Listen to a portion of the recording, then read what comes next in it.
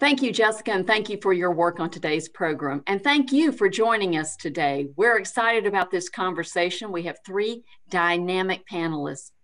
The Chamber of Commerce has had diversity and inclusion as a part of our work for years. But this year, at the very start of our year, second week in January, our board, led by board chair Cheryl Neely, decided this year we need to be intentional and make diversity and inclusion an intentional priority. And I'm glad to say two of our board members are leading the way. It is my pleasure now to introduce our vice chair of our board of directors and incoming 2021 chair and co-chair of our Diversity and Inclusion Committee, David Smith. Thanks so much, Pat. As Pat has mentioned, my name's David Smith. I'm the vice chair of the Union County Chamber of Commerce and the co-chair of the Diversity and Inclusion Committee. On behalf of the Union County Chamber of Commerce and the Union County Human Resource Association, who is partnering with the Chamber to host this event, it is my pleasure to welcome each one of you and to thank you for your virtual presence with us today. We are grateful that you have decided to participate in a conversation about diversity and inclusion. As Pat mentioned in January, at an executive board meeting, at the prompting of our chair, Mrs. Cheryl Neely, the members of the executive board decided to undertake the formation of a diversity and inclusion program. With the leadership of our chamber's president, Mrs. Pat Kale, we have been able to assemble a dedicated and talented group of volunteers who are working extremely well together and are responsible for getting us to this point today. I want to thank Mrs. Yorda Kadani, owner of Digital Tax Advisory, and Mr. Harry Patel, owner of the Austin Drug, for an outstanding job in organizing our inaugural event and for volunteering to serve on the Diversity and Inclusion Committee. Additionally, I want to thank Cheryl and Pat for their leadership and each of the diversity and inclusion volunteers for what they have already done and for their willingness to make a difference in our community. Now before chamber member and co-chair of the Diversity and Inclusion Committee, Dr. Melita Mitchell, Assistant Dean of the Metropolitan College at Johnson C. Smith University, and a member of Delta Sigma Theta Sorority Incorporated, introduces the extraordinary panelists we have the good pleasure of having in our presence today. I would like to share the mission and vision statements of the Diversity and Inclusion Committee. Our mission is to bring awareness of diversity and inclusion by empowering our members and community at large. And our vision is to advance equal opportunity in Union County. Dr. Mitchell, please introduce our guest panelists. Thank you so much, David. It is a pleasure to co-chair this committee with you and to introduce our panelists today. First, we have Dr. Sergio Castello, who was raised in Barcelona, Spain, and moved to the United States at the age of 18. He holds a PhD in economics from Colorado State University and an MBA from the University of Memphis. He has been in academia for almost 30 years and has served as a consultant for the Inter-American Development Bank throughout Latin America. He is currently the Dean of the Porter B. Bynum School of Business at Wingate University and a dedicated member of our Diversity and Inclusion Committee. Ms. Kamella Emmanuel is the CEO of Keep Evolving Consulting and an executive coach. Originally from the United Kingdom, she spent over 15 years working in leadership development for the British Embassy as a diplomat in locations across the world. These embassy posts included Jamaica, Nigeria, Indonesia, and Thailand. She has a BS in Public Administration and Education from the University of Surrey in London, England, and is a certified diversity practitioner and professional executive coach. Her ability to captivate her audience has allowed her to engage with cross-cultural leaders and build a successful international career. Last but certainly not least, Marlin D. Smith is a dynamic HR professional that is passionate about helping employees and companies find common ground for success. He has a solid background in leadership, safety, and employee culture from almost 20 years in human resource leadership. Marlin has been a featured speaker and presenter with the Society for Human Resource Management for several years, presenting at state and national conferences on leadership, diversity and inclusion, and unconscious bias. A graduate of the University of Chicago, Marlin is a Dale Carnegie graduate. He currently serves as Director of Human Resources at ConMet with oversight of their U.S. plants. Please join me in welcoming our three panelists for today. And so let me explain a little bit about what diversity is and how you can benefit from it in your organization. It keeps organizations competitive. Diversity is a way that we learn about differences. It's an infusion, let me say that again, an infusion of diverse perspectives and enhances employee engagement. It is not just about representation of multiple groups. It's a way that we can include people to have a seat and a voice at the table, that we learn and value differences that they bring to the workplace. And it has been shown that this increases innovation and creativity in organizations to be able to have a diverse workforce around you and surrounding you. And so diversity is always a win-win. And let me just say, diversity is not the problem, it's the solution. And so I want to step over to some of my peers and talk about, Sergio, would you like to talk about diversity in regards to what is in it for these people who are joining us today? What is in it for your organization and why is it important? Yes, thank you, Kamella. When I think of diversity, I think about belonging. So one of the things that here at Wingate we try to do, and for companies to do, would be to make sure that the employees feel like they belong to the corporation. When they belong, they have a higher sense of purpose. And that higher sense of purpose then leads to, as you've said, higher productivity, innovation, higher employee engagement, lower turnover and absenteeism, which reduces cost. It also increases decision-making and thinking about the complex issues that companies have to resolve these days. So all in all, diversity, equity, and inclusion, to me, is making sure that everyone feels that they belong to the corporation. And if you're able to do that, then again, it solves a lot of problems, and it increases sales, reduces cost, increases profits, but not only it benefits the bottom line of the corporation, it is also the right thing to do to treat everyone with dignity and respect. Thank you for that definition, Sergio.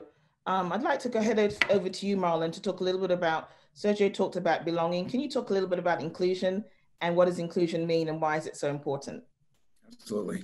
And for me, from an HR perspective, because I really do try to look at things from the people side of things and really think about culture and what does it feel like to work within an organization. Again, I'm at my best when I can come to work and be my whole self, right? If I feel like I don't have to leave pieces of myself behind or be someone that I'm not when I'm at work, I won't be as productive when I'm operating in that kind of a fashion. And I heard one time somebody said that diversity is being asked to the dance, but inclusion is being asked to dance when you're there, right? And that's a big difference, just coming, and being a part of the group is one thing. But again, if I don't feel like I'm valued or appreciated there, or that my differences matter or my opinions matter, I may as well not be there as well. As almost kind of a worse situation for me to be in. So from an inclusiveness standpoint, really making sure that not only does everyone have a seat at the table, but they've got an equal seat at the table, right? They've got a seat at the table where they can actually make a difference and have an impact, where their voice is going to be heard. That is so critical. And again, as we start talking about why is it important to organizations, inclusiveness is important because that's what makes people stick. None of us want to be in this cycle of, we hire great people, we spend a lot of time on recruiting, but then if they are just kind of leaking out the back door all the time because we don't have the right culture, or again, people don't feel included, we really haven't gained anything at all. So again, as we start having this conversation today around diversity, we can't leave out that inclusiveness piece as well, because that's the glue that holds it all together for us. Thank you, Marlin. On the topic of inclusion, so Sergio mentioned belonging, you mentioned inclusion. And so if we have the three together, people often think about diversity on its own. You can't have diversity without inclusion. They absolutely go together. And the third one is the belonging. And so Sergio talked about belonging and feeling like you're part of the fabric. So you use a great quote of being invited to the party, and they say inclusion is being asked to dance. So I take that a little bit further with belonging. An example of that would be, you're asking me to the party, and yes, I know that, you may invite me to dance, but belonging is that you involved me in the venue. Did I help to select the venue that was going to be used for the event? The caterers. I had a choice in the caterers, and thinking about those people who maybe don't eat meat, or people who have special religious backgrounds, and I'm involved in giving my input to know that not only am I invited here, not only may people engage with me on the dance floor, but I actually belong because I feel like I'm part of the fabric. And so it's very important to think about, how can we make individuals feel like they belong in organizations? So one thing I said in the very beginning is, it's not about just representation, but let me just very be clear that representation is important. Representation matters, but it's more than representation. And so when you go and you accept somebody in a role, you accept them, but sometimes you may not expect them. And I say that because when they turn up, are you prepared for somebody who doesn't look like you? And so how do we put things in place to make people feel like, well, can I reach a CEO position? Do I see people who look like me in roles within this organization in leadership, if I'm not in a leadership role? Can I aspire to be that? And will I be supported to be in that role? That's how you facilitate a structure around belonging, and knowing that people are included, that yes, you want to support them to get to that point. So Sergio, can you share a little bit with me some information around what it would be like in your definition to create a space of belonging? Yes, a couple of things. First, I want to come back to belonging and culture. And one of the things that employees need is that sense of connection, that sense of family, that sense of friendship when they go to work. Because when you're at work, you're building relationships with employees, with customers, with stakeholders. And so if they have that connection, that makes a huge difference for them, as Marlin says, to stick and to stay, because they believe in the purpose and the culture of the company. Something else that I think it's important is employees need to be recognized.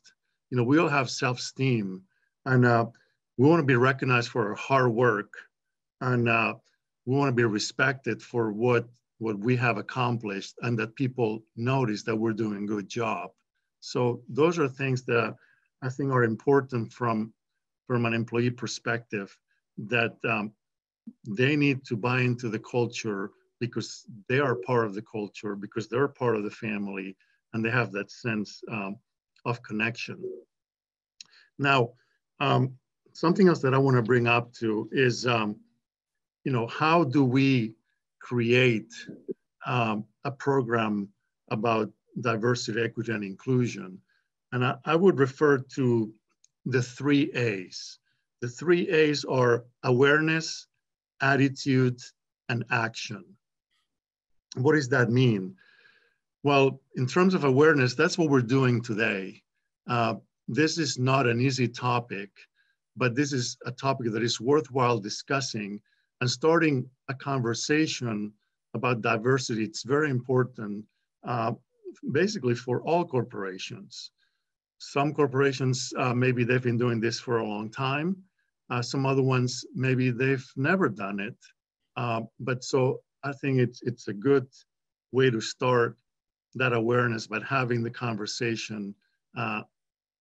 Secondly, the attitude. So here, let me give you an example. We all have implicit biases that we do not know.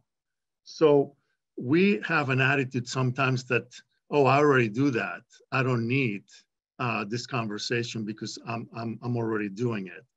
But think about when you go to a large gathering and you don't know many of the people at the gathering, but then you see someone that you know.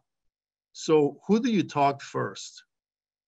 You go to the person that you know because it's familiar, because you know that person, and because it's comfortable. Another example, when somebody asks me about, do you have any recommendations for a specific doctor? I would probably give him the name of my doctor.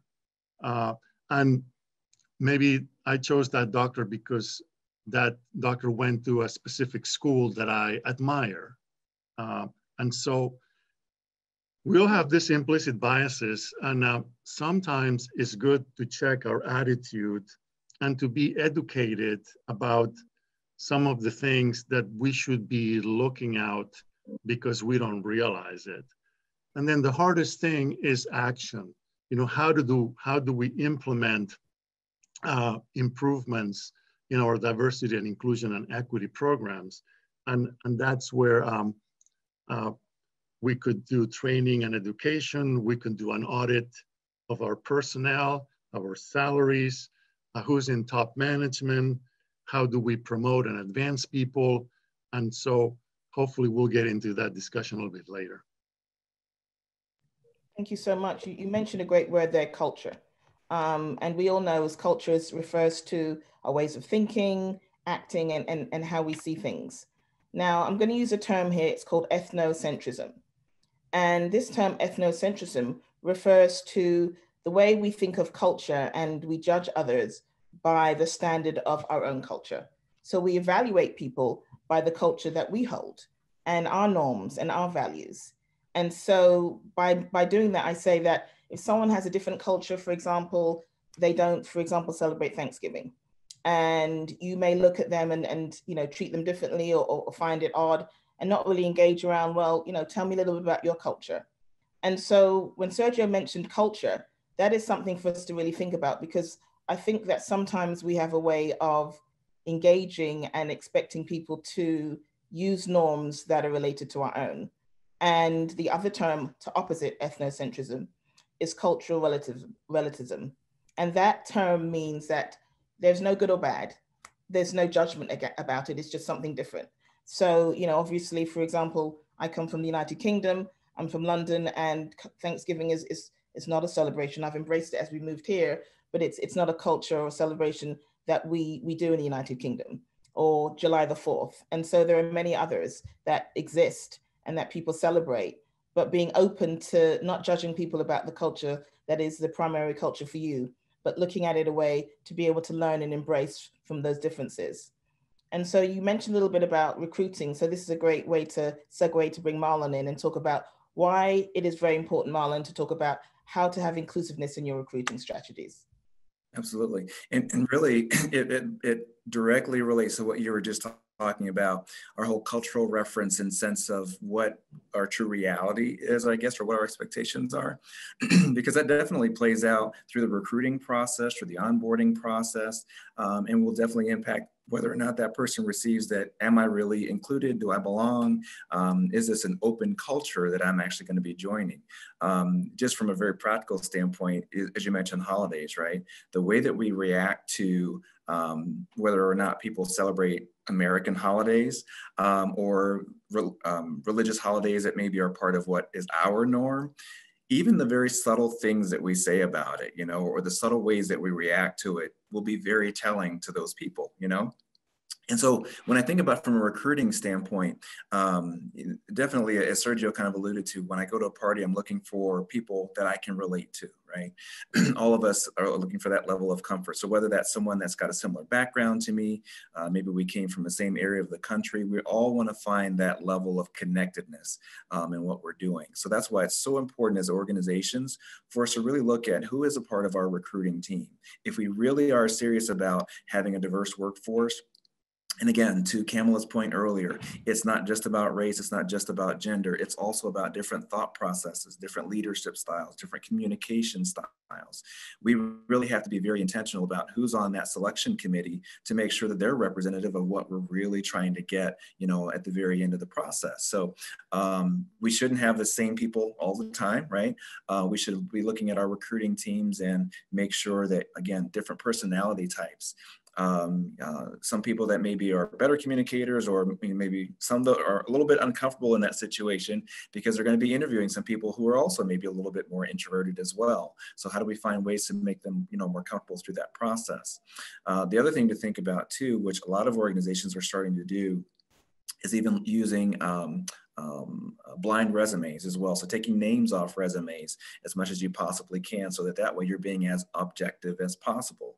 As Sergio alluded to, we all have unconscious or implicit bias, right? So sometimes when we're looking at a name on a resume, it's telling us a story that may or may not be true, right? And it's kind of blinding, the objective nature of that entire interview process. So that's why a lot of companies have gone with that, to just make sure that we're looking at, let's look at the skills, ability, the work history, and let's gauge the individual on that first, so that we can make sure we've got, as equitable as a recruiting process as we possibly can. So those kind of things are critical to think about as we're looking to grow our organization and bring folks aboard. Again, we don't want to waste time by, finding this great candidate that comes in, but then we're going to hire them and put them in a box and say, now be like everybody else here, right?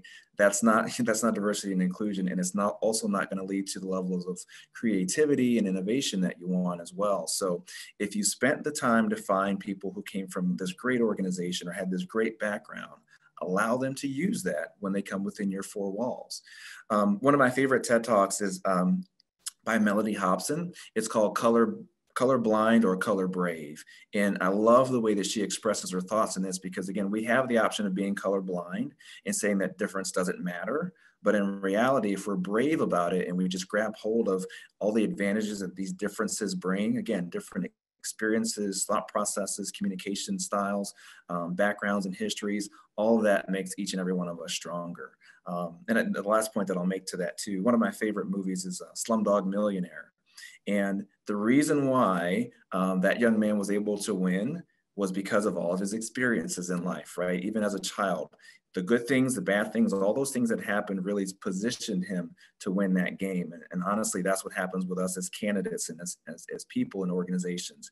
Everything that we've learned, all the experiences, when we bring all those things to bear within our organization, that's what's going to make us all stronger. Thank you. Great. I love that. That's one of my favorite TED Talks too. So it was great to hear you mention her name. So we're going to do something that's a little bit interacting, because we don't want to just be the one speaking. So Jessica, I think this might be a great time. We want to talk a little bit about micro inequities. So you've heard Sergio talk about implicit bias, and that term's been mentioned. So I want to talk a little bit about and share with everybody what exactly a micro inequity is. And so it creates an inside-outside dynamic. So this slide is kind of really meant to, let you engage and look at it for a few moments. And just by the definition, micro inequity or microaggression, they are very not blatant, but subtle, small, but powerful acts that can allow people to feel as if they're not seen. They're very slight and they're very much snubs, and they are really set up to devalue individuals. So I'll just give you a moment to read through every section of the slide that's there.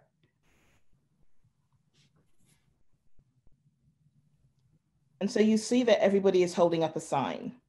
And this is really a powerful one, and we're going to create a poll in a moment, but really just to have you look, and one of the know where are you really from is a statement that I have got often through the years. And people are, know where are you really from? And, I may say I'm from London. This happened when I was in London, and, know where are you really from, making an assumption. And so how many times have we heard that, or have we done that? I mean, sometimes these are things that we've done because it's very much a subconscious. And so it's an example of where we're not thinking about when we say something, and it's like it comes out and the effect and the impact is not what we probably intended.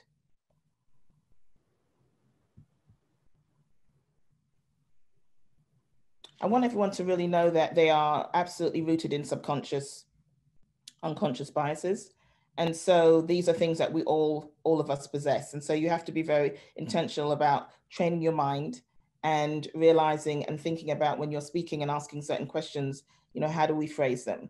And so I think it's a good time for us to do the poll, because I'd love to hear about the individuals who are on this call as to how they've ever experienced any micro inequities and how that's appeared in their life. So the poll should be launched. You all should be seeing it right now. If you're not, please let me know in the chat. And just to let everybody know that this is an anonymous poll. So please feel free to begin responding. And then, yeah, Kamella, if you wanted to go over any of the points in the poll. So basically someone asking you, where are you really from? Have you heard it? Have you ever said that to somebody? Really, this is not to judge anybody. It's just to kind of get a feel of those of us on this call and talk about how this forms part of our life, sometimes on a daily basis. Women expected to clean up after team meetings. That's a very common one in workshops that I do, that women are often said, yes, after a team meeting, maybe they may have a potluck or people bring a dish and everybody leaves except for there's an expectation for those ladies to stand behind and clean. Confusing a person with a certain ethnicity with someone from a different ethnicity or the same ethnicity, and saying, oh, I thought you were, and maybe mistaking their names when it was the other individual. Constantly mispronouncing someone's name, not taking the time to really try and understand what that name is. Okay, so the poll came down. I can relaunch it in a minute. As soon as it popped back up. Okay. So we are, seeing that we got, one of the highest ones was women expected to clean up after a team meeting. 73% responded to that one. Being given a compliment that includes, you're not like the others, you seem different. 64% responded to that one. Calling a woman honey or sweetheart, that was a 73% one.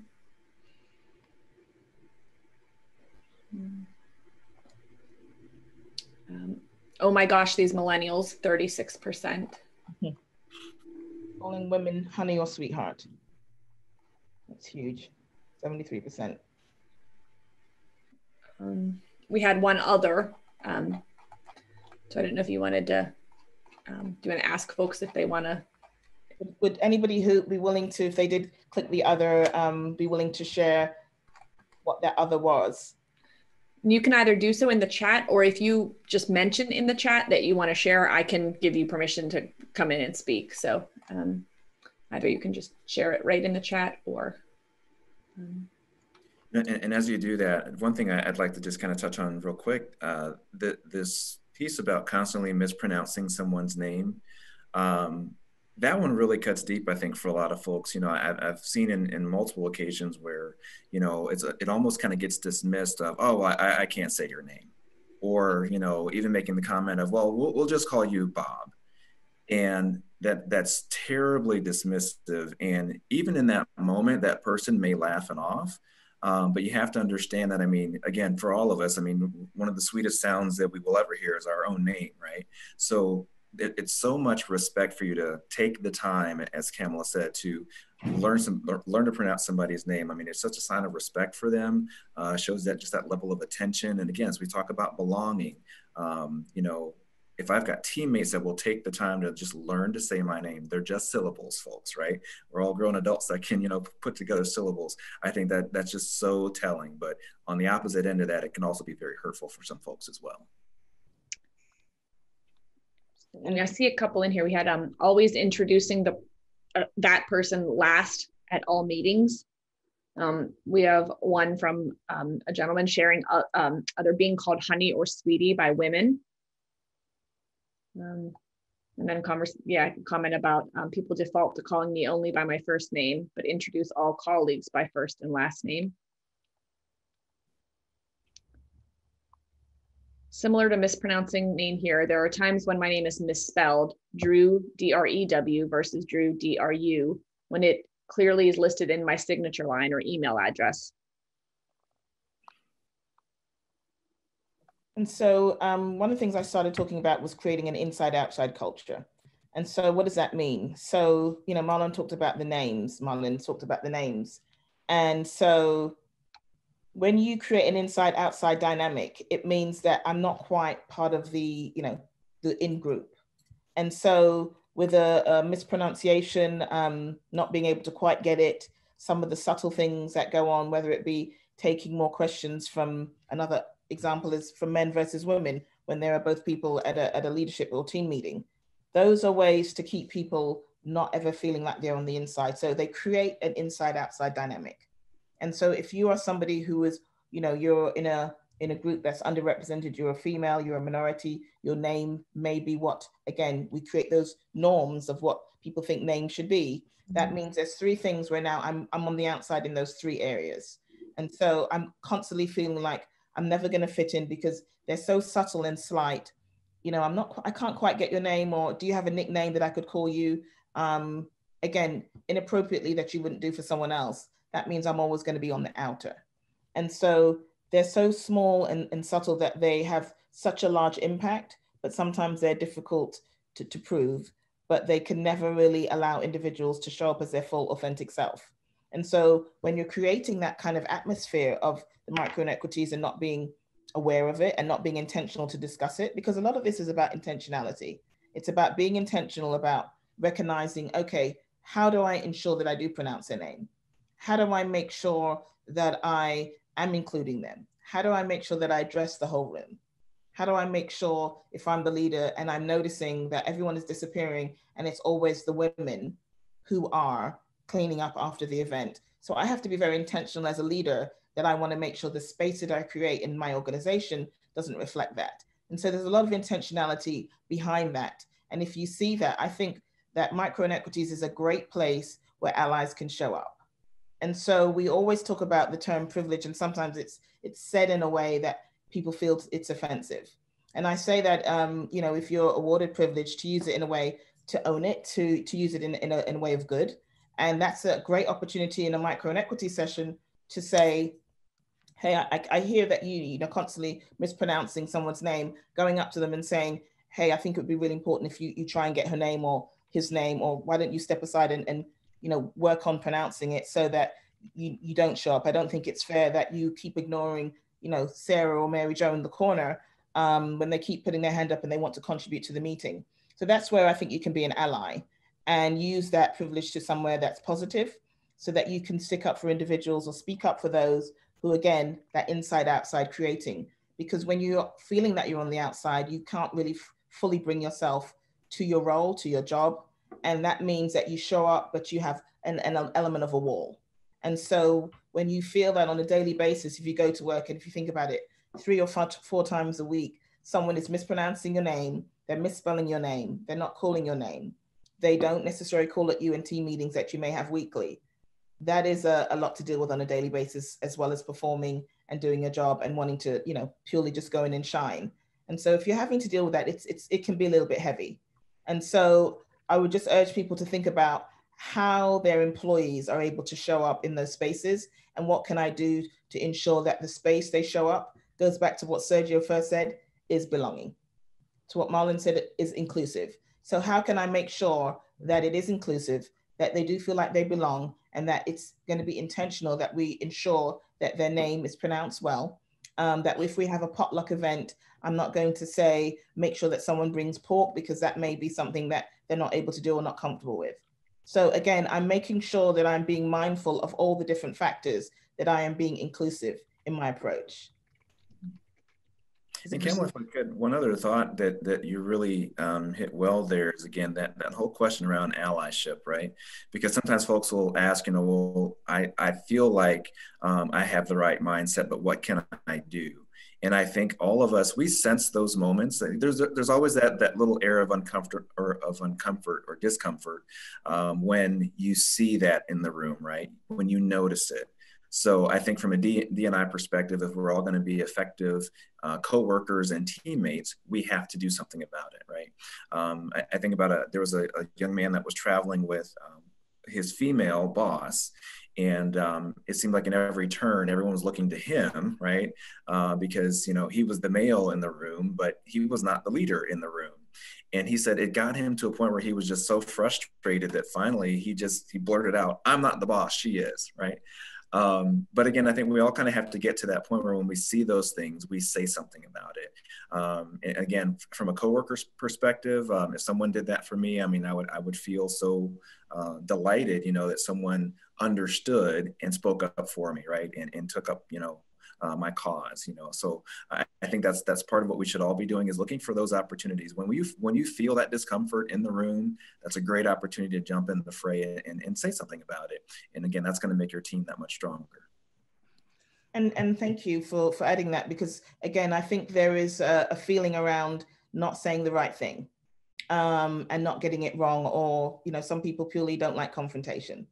And so one thing I want to say is diversity is just not a tick box exercise. And I think for all organizations to realize that it may have been in the past, but it is no longer acceptable to have that mindset now.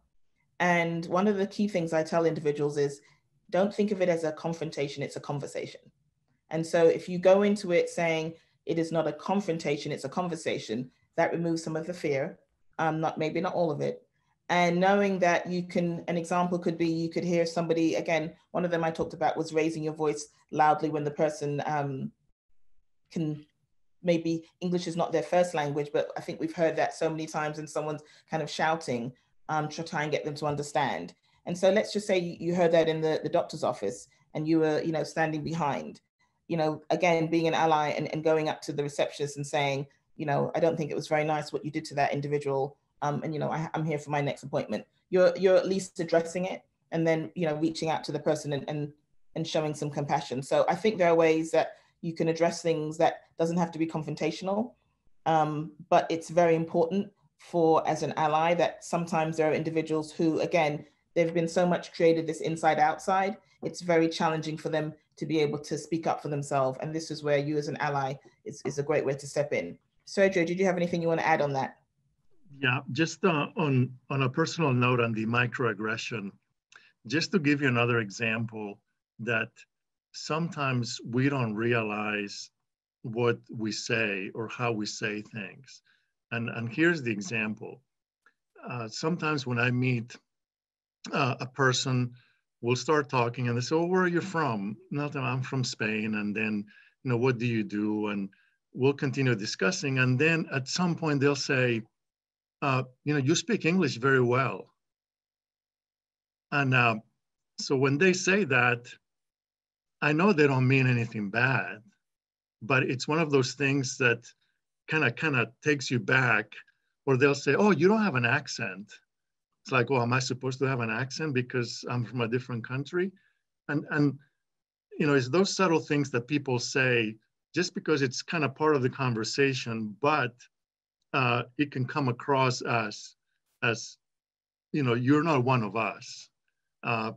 We would like for you to be, but since you have an accent, then, you know, you obviously are not from here. And so those are things that if we start this conversation and we kind of know about some of these subtle differences that make people feel uncomfortable or not belonging, then you can catch yourself before you make some of those comments.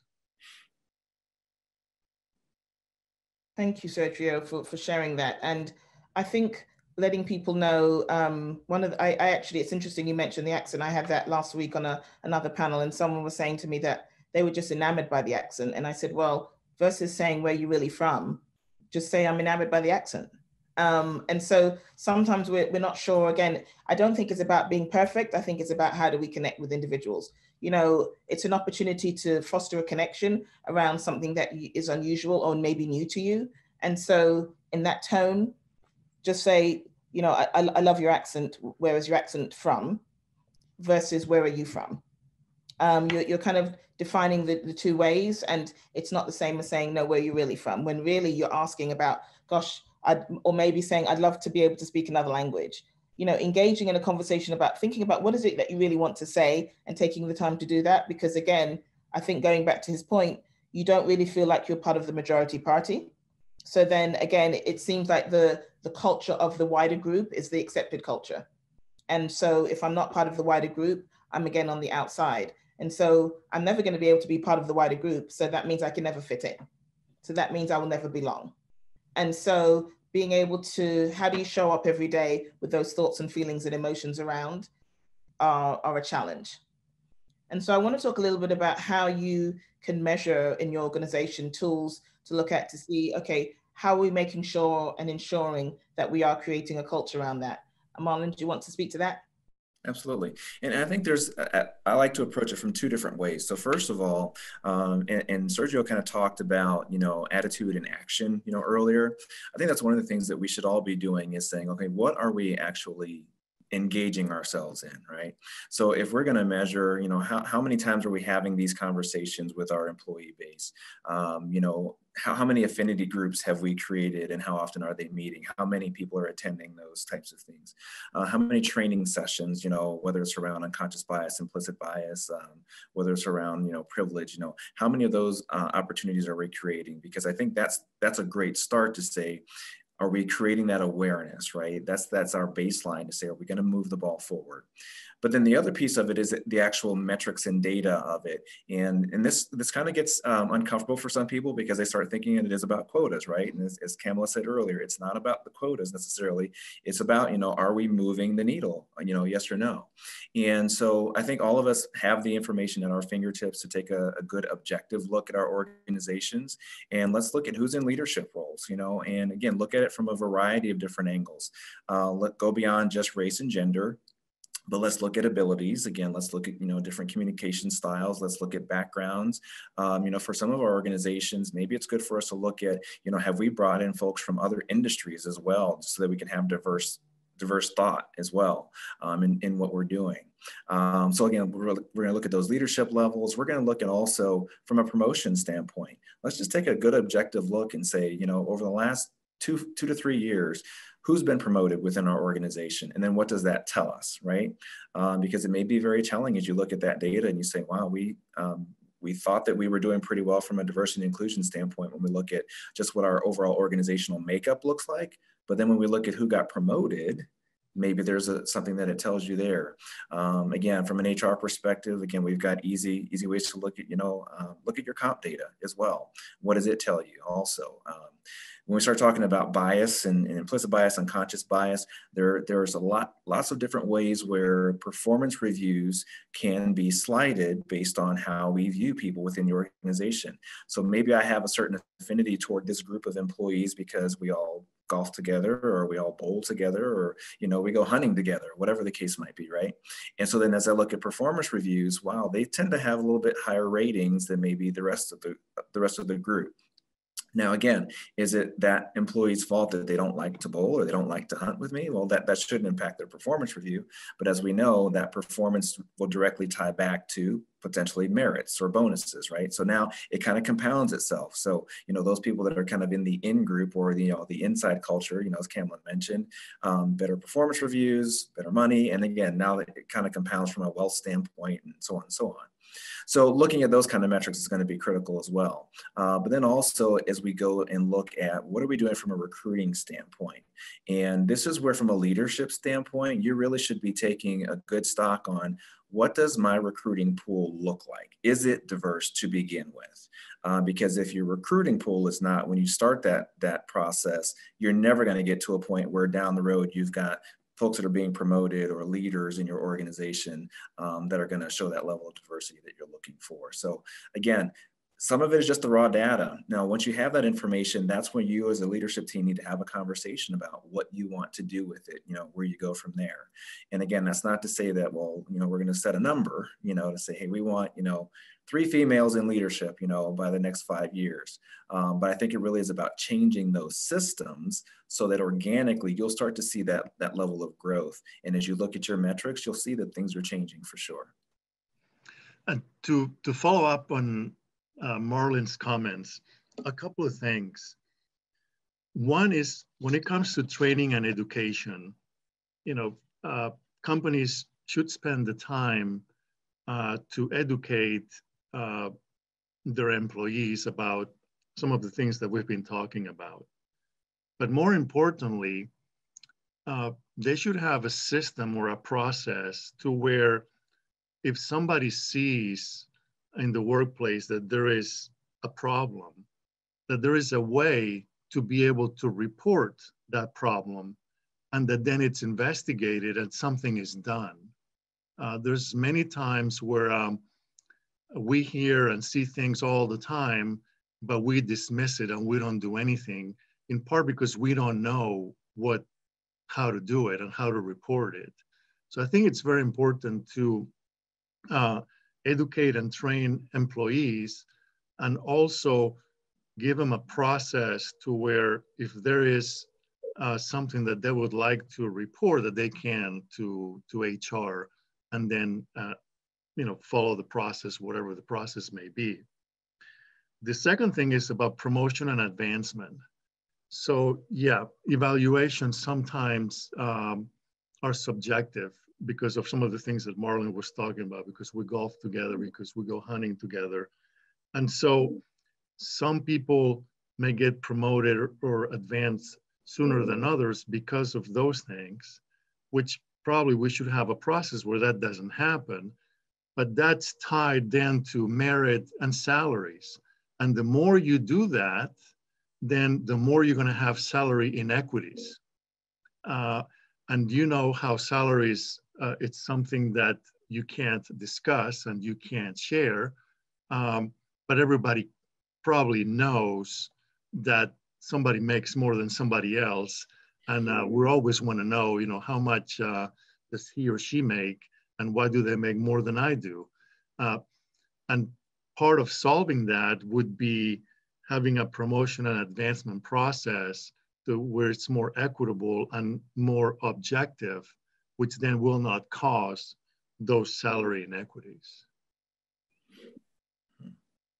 Great points. One of the things I often hear is, and I'm sure Marlin has heard the same, is, I can't find a diverse pool of candidates.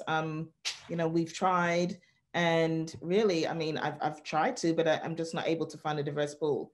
And so my first question is, well, where are you advertising?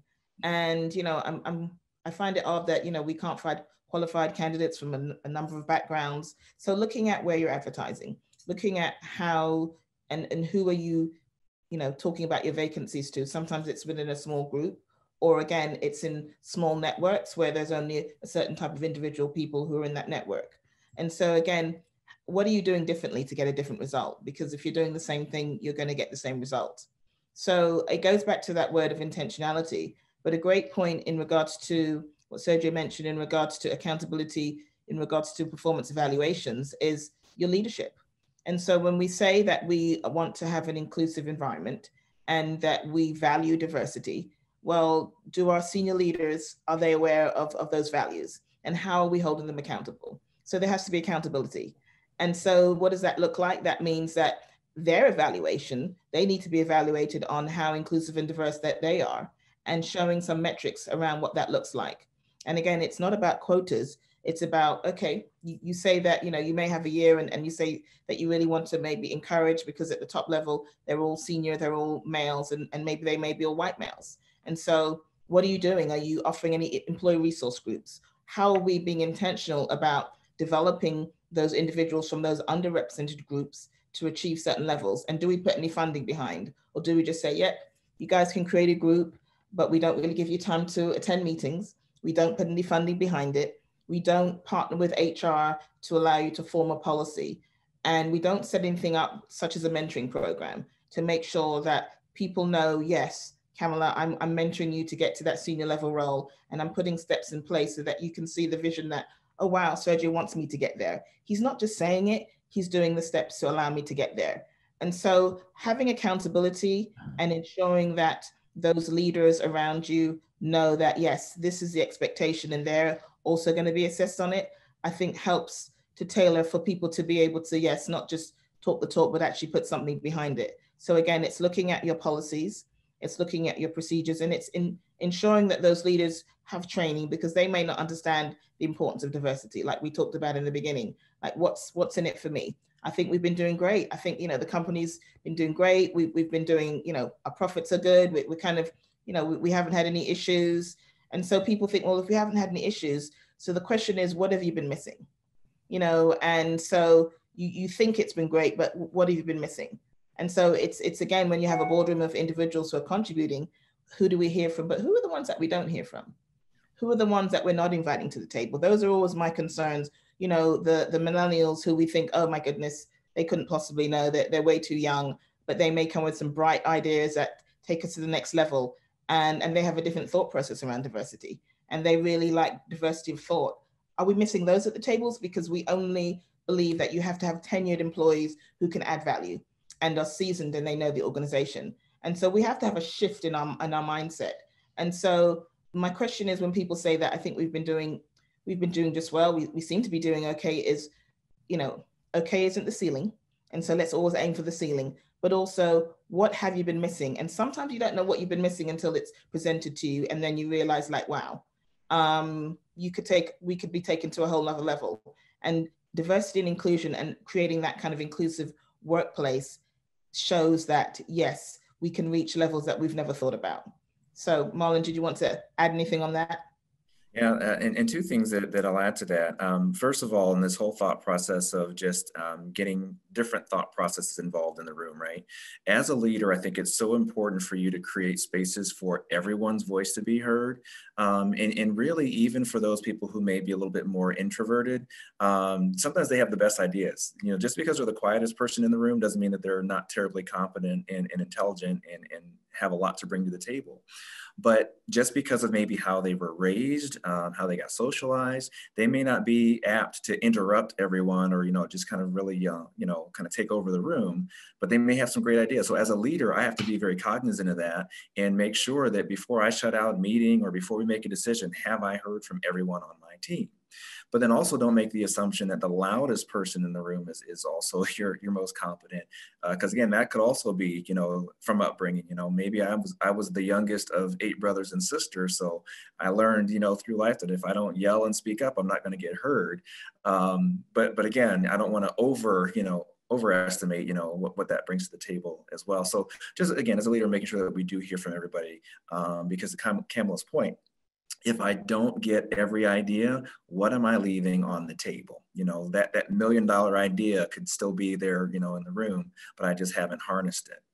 And then just the other piece of, you know, just this whole conversation around just, you know, again, diversity of thought, making sure that we're hearing from everybody from a leadership perspective is just so important because, again, that's where you're really going to get the benefit of everybody that you've brought to the table. You probably had a pretty intense selection process. You were very serious and intentional about who you asked to join your team. So again, the worst thing that you could possibly do is then now not let them flourish and be what you hired them to be. So again, I think it would be just really kind of detrimental for any organization to think that we've made it, but always look for those opportunities to learn more from your people, get more voices included, and even step outside your normal circle. From an HR perspective, I should reach out to people in engineering, people in finance, people in safety, you know, to try to get their input on things, because sometimes even as HR professionals, we start to think the same way, right? So even like looking outside your disciplines, if you're a leader of an organization, talk to people who are outside your industry. Free plug for Pat Kale and the chamber here, right? You've got all these leaders available from multiple industries, you know, talk to them. They may be in hospitality, they may be in medical, but you're going to learn something from them. And so again, that's really what this whole conversation is about. So we just don't want to make an assumption that we're not going to learn from somebody. Everybody has something to share with us. To follow up on Marla's point and leadership, a couple of things here. When you engage in these activities of diversity, inclusion, and equity, you have to be authentic. You can't do it just because it's the thing to do these days because that's what everybody's talking about. So we'll just check the box and then we'll move on to something else. So you have to be authentic on this process, that you really believe in it and that you're going to do this for the long term. Because once you get started, it's not something that you do today and next month it's over. This is a long-term process that will last forever, because again, we can always improve. So authenticity, it's very important. And then the second thing is, from a leader's perspective, is all this leads to empowerment. When you empower the people that you work with, the sky's the limit. And again, as Marlin said, there are things that you're going to learn from people that you had no idea because they were introvert and they never spoke. But when you empower people, it is amazing the results that you get. So from a leadership perspective, once you get started in this process, you have to be authentic and then see the empowerment that you can create for your employees and other leaders. And the results can be amazing. Thank you. Just to tag on a little bit about what you both said, when you talk about, Sergio talked about empowering. I'll extend that to say, when you value the differences and you create an environment where employees feel comfortable to bring their full selves to work, you create an environment that's full of authenticity. I cannot underestimate and say what that brings to individuals when you can show up and know that you can talk about your partner regardless of their sex, you can talk about your family orientation, you can talk about your background. I know that someone's going to pronounce my name right every day. I can come in and I can remove all those barriers immediately. And so I can then present my full self. And, as to tag on to a little bit about what Marlin said, is that I say to individuals, and as Sergio mentioned about diversity, this is a journey. It is not a destination. And so you never get to a point where, yep, I'm done with this diversity. I've done everything, because things change, things evolve. And so on the journey, we're learning new things and we make adaptations and we adapt to go with what we learn. And so just knowing that it's a long journey and you kind of take it in steps and you do pieces of it.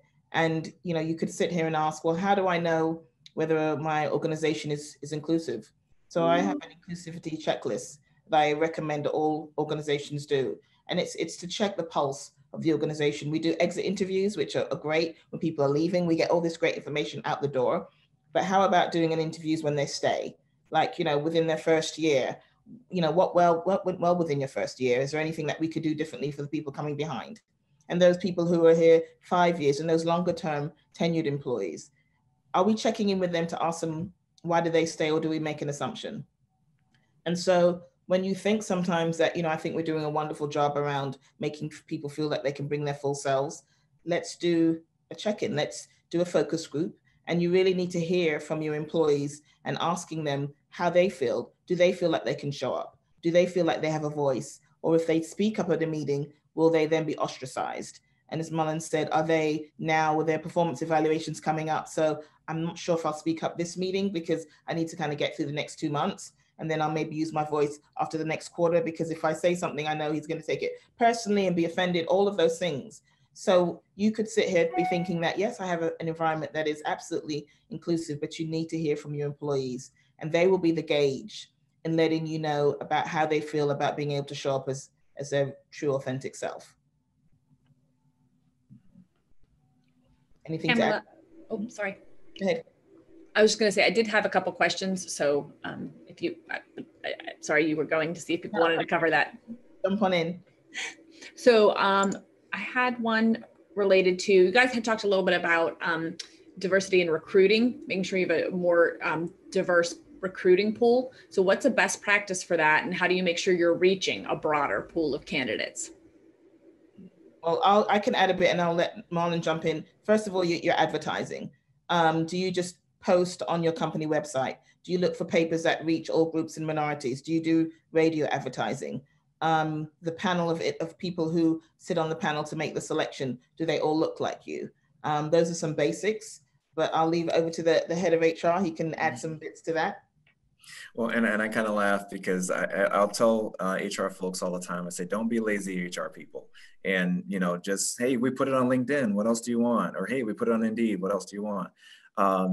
There are so many different groups out there. And again, kind of tongue in cheek, but if you want to find a group of left-handed engineers, they probably have a club, or, there's a group for everybody. So again, I think between reaching out to different affinity groups, that are kind of specialized to advertise with them, look at different schools. Again, I think that Kamella made the point earlier where people say, well, yeah, there's just not a diverse pool out there. Well, are you looking in the right places? Because again, maybe you're always going to the same school, all the time, and that same school has limited diversity. So let me find a school, that has specialty programs. Let me look at an all-female college. Let me look at an HBCU. Let me, there's all these opportunities, again, that it doesn't really take a whole lot of extra work necessarily to just post your jobs or to make those connections. Again, from a manufacturing perspective, that's the world that I live in. Again, tons of groups that we can reach out to where they're training new kids, to kind of get into manufacturing. So let's reach out to them early, because now I'm able to actually even kind of build my own network early on. So there's high school programs that you can connect to. But again, it really is just about doing the work and not just doing the same old thing every time. We all know, the old saying that if you do the things that you've always done, you'll get the things that you've always gotten. So if we really want to be intentional about moving the needle, we've got to do some different things. And again, tons of opportunities out there. Just a couple things that I'll mention too. A couple of my favorite websites, latpro.com, diversityjobs.com, diversityinc.com. Again, they post jobs there. They've got links to a lot of other resources. There's a ton of even veterans groups out there as well, where you can post, and find vets. So again, just so many different resources that are available. All we have to do is actually just put in the work and not just say, I posted it, so I've done my part. Be more intentional. To follow up, and I just saw something on the chat that somebody mentioned, the homeless sometimes get overlooked. Also, not only the homeless, but people with criminal records. More and more, we have companies that are making the effort to hire people with criminal records, and they have programs to help them, assimilate into the workplace, and then they provide support for them as they're going through their whatever recovery might be. And so that is a group of people that with some support and empowerment, they can become your best employees. And just simply because, they made a mistake at one point in their lives, it doesn't mean that we have to exclude them from the workplace. Mm-hmm.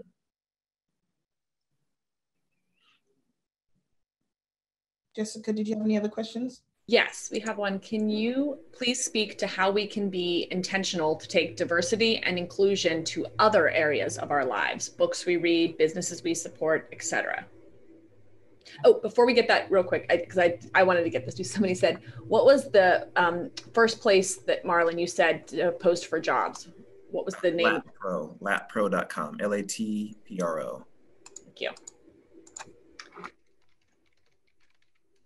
And so then, I'm sorry, I popped back around. So then the question was, can you speak to how we can be intentional to take diversity and inclusion to other areas of our lives, books we read, businesses we support, etc.? So that's, I think, a great question. And it will translate from your work, and it should translate into your personal life. And so I can say, starting off by checking what are those biases that you have.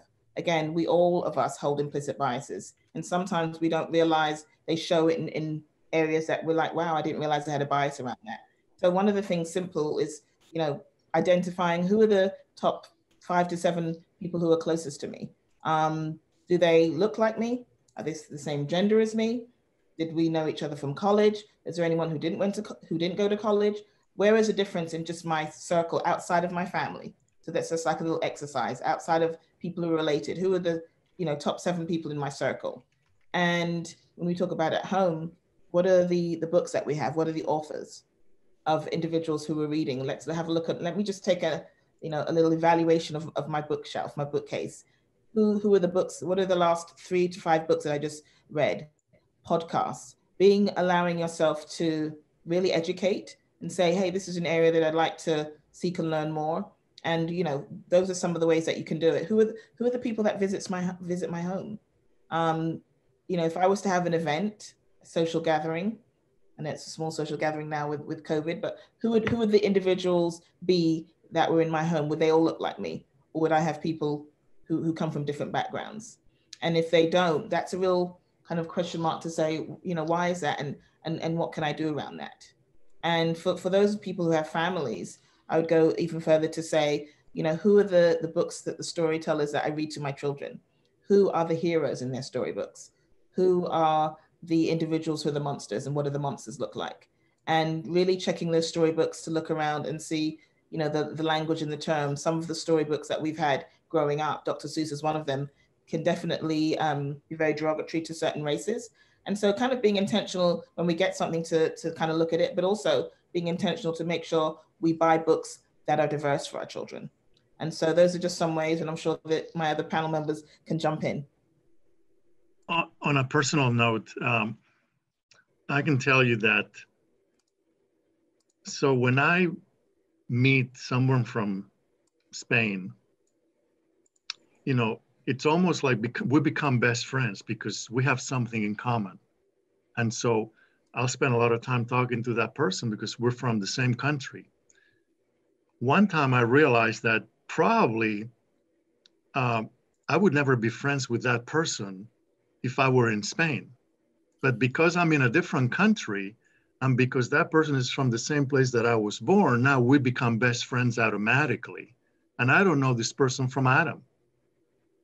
So I made the personal decision that I would try to meet as many people as I can that are not like me, that they're from a different country, that they have different type of jobs, that different ethnicities, they like different food, whatever it may be. But that was a personal choice that I made a long time ago when I realized that it was kind of silly that I was making this person from Spain my best friend when I knew nothing about this person. And it was just because we just happened to be from the same country and we were in a different country. So it has to be a conscious decision that you make in wanting to explore diversity in your own life. Yeah. And the other thing that I think about too is, as you mentioned, even, you know, different books that you may have in your house. I think that there's a lot of opportunity for us to use media in a good way, so that we can really learn more about other cultures and other people, other walks of life. You know, even if where you live isn't very diverse, or, you know, your neighborhood isn't very diverse, there's lots of good ways for you to learn more about other cultures. One of the things that we try to do, even with our children, is to, like, if they want to learn, you know, hey, what does a traditional, you know, Chinese wedding look like?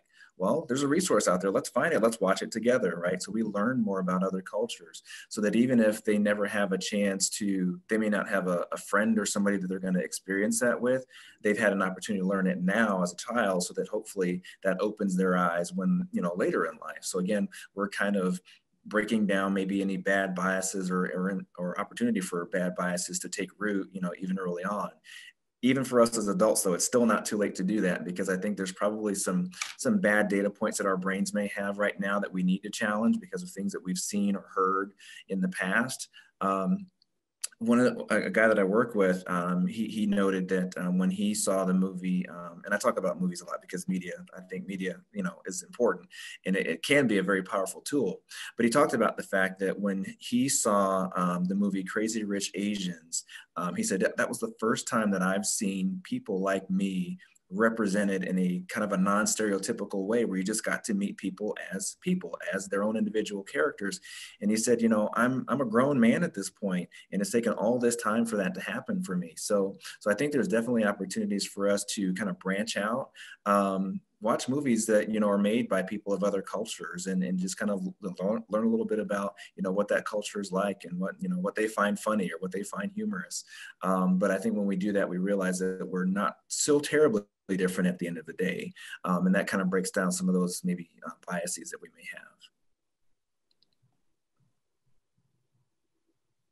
Jessica, any more questions? I don't have any right now. Just a reminder, if you guys do have some, you can put them in the Q&A panel, and I will be monitoring that. Okay. Just to read a comment, I think there was a Q&A. Somebody was just really commenting on the pronunciation, that they found that was, you know, really powerful. And it's obviously something that touched a lot of the participants on the call today, just because I think most of us with unusual names can appreciate that we've had to, show people how to pronounce it, which isn't an issue, but really some of the comments on the feedback were just teaching even their children and speaking up and saying, hey, I'm not sure if you realize, but my name is pronounced this way, and being comfortable to do so.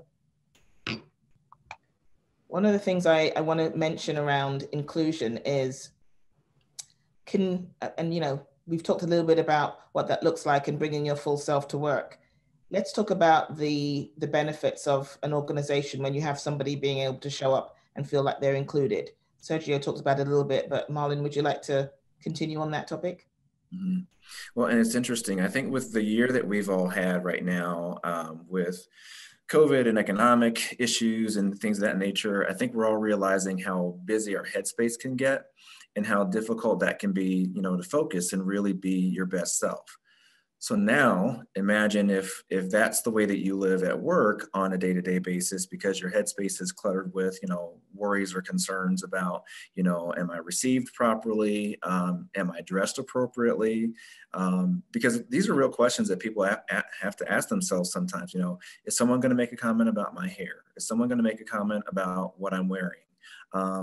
It's Ash Wednesday. Will someone make a comment about, something on my face?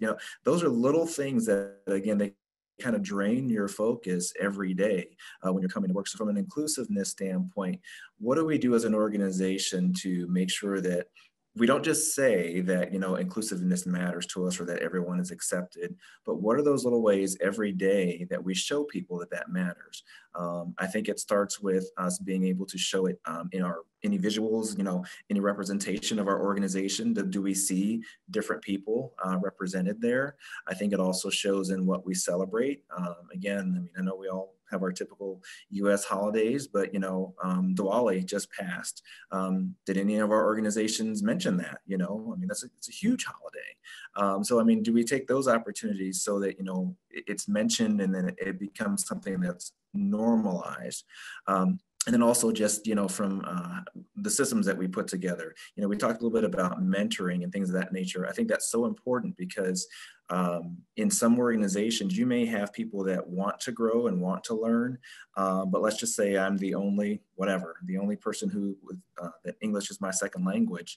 So I don't feel really comfortable going to my senior leader to ask for that mentoring opportunity, or if we're in a meeting, I don't feel necessarily as comfortable with just kind of sitting next to that person and talking to them openly and learning. So from a leadership perspective, from an organizational perspective, let's create those opportunities intentionally, so that, those are the kind of things that make people feel like I belong here, I'm part of this organization, I can grow.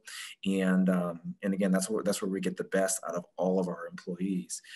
But again, it has to be an intentional thing and not just a check the box, but we understand that there's value in it, not just for the organization, but for our people. And if the people really matter, we'll put the time into it. To follow up with Marlin's point, I want to make this final comment, and that is people and employees are the greatest asset that a company has. For some reason, sometimes we kind of lose sight of that, but people is what makes a company and what's going to make it successful or not. And I would say from a leadership perspective that being kind to employees and people goes a long way, and it's actually free. It doesn't cost anything.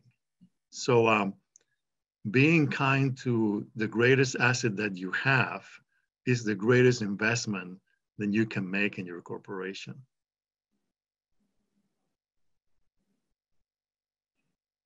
Thank you. Being kind, just a great thing to just pause on. And as Sergio says, it costs nothing. On the topic of Diwali, which we just, had some great fireworks over the weekend, I'd like to tie that being kind with that. And so one of the questions that came, how can we do this in our personal life? I'm sure we're all familiar with the app next door. And so one of the ways that we can do that is to really encourage, I think, kindness and respect, again, around culture that is not necessarily the culture that's yours, and valuing those differences. So we talk about valuing differences, and some of the comments I saw a lot around the weekend were, the fireworks and the noise around it, but we also have fireworks on July the 4th. And so I noticed that on July the 4th, I don't see such comments around on the next door in the community.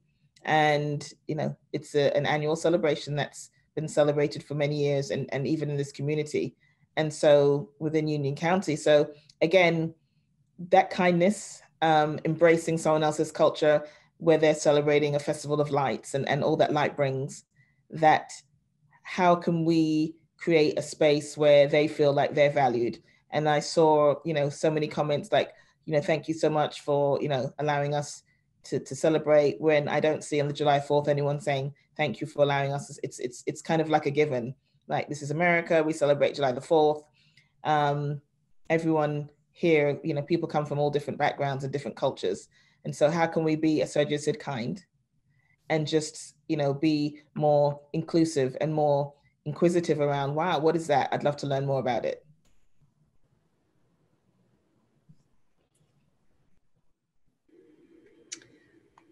We have a question here, and I can bring this person on if we need a little clarification, but saying that we've heard a lot about names, but name tags really help. In less diverse settings, everyone remembers my name. It's very difficult to remember others. What have you found?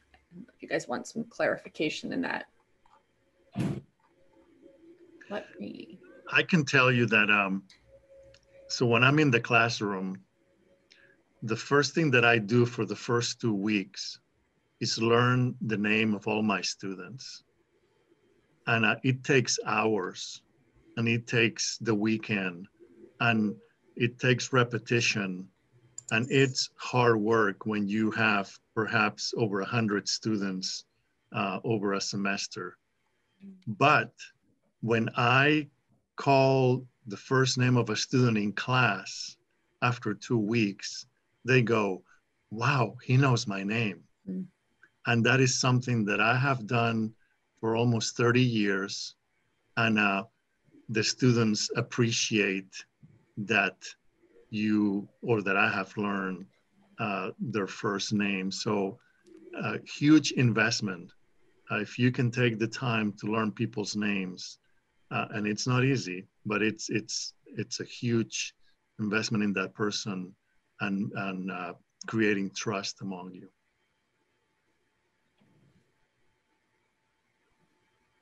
I think that's a great tip there, Sergio. And also, again, it's that word intentionality. So yes, name tags, I think, and name cards assist, just because that gives you an initial, but just kind of writing it down, making yourself your little note as to how you can remember that individual's name. And again, if you're not sure about the pronunciation, I think it's okay to say, I'm not quite sure. I really want to try and get your name and get it accurately. Would you reminding me? I think people can see your genuineness and they can feel it. And again, the kindness around it. And so I think that's accepted.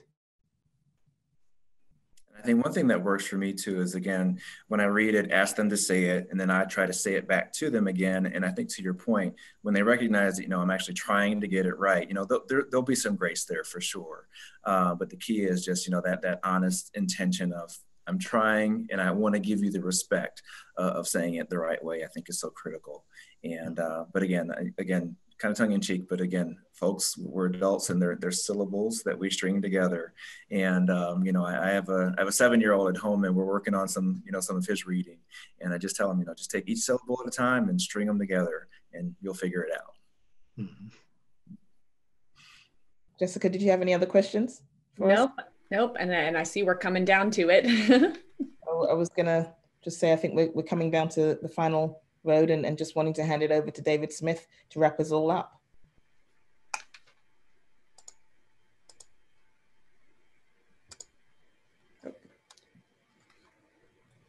Sorry, I was muted. That was fantastic.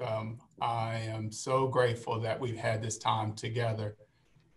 One of the things that I'm very proud of is the fact that the Chamber recognizes the need for diversity and inclusion before the inequities were shown by the pandemic or the protests that took place in our country this year.